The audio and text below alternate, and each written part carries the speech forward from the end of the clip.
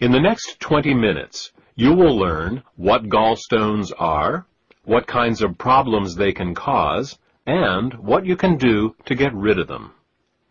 Gallstones are nothing more than coagulated bile. Bile is the green alkaline liquid produced by the liver, which, among other things, helps us digest our food. The liver produces about 1 liter of bile a day, and stores it in a muscular sac called the gallbladder.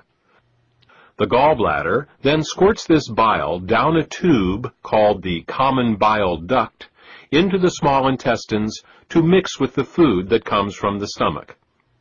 Well, that's what's supposed to happen.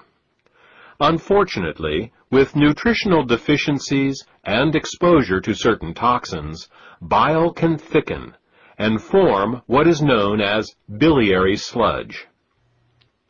When this biliary sludge forms, it makes it very hard for the gallbladder to get the bile into the small intestines.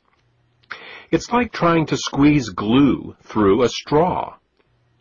It is out of this biliary sludge that gallstones are formed.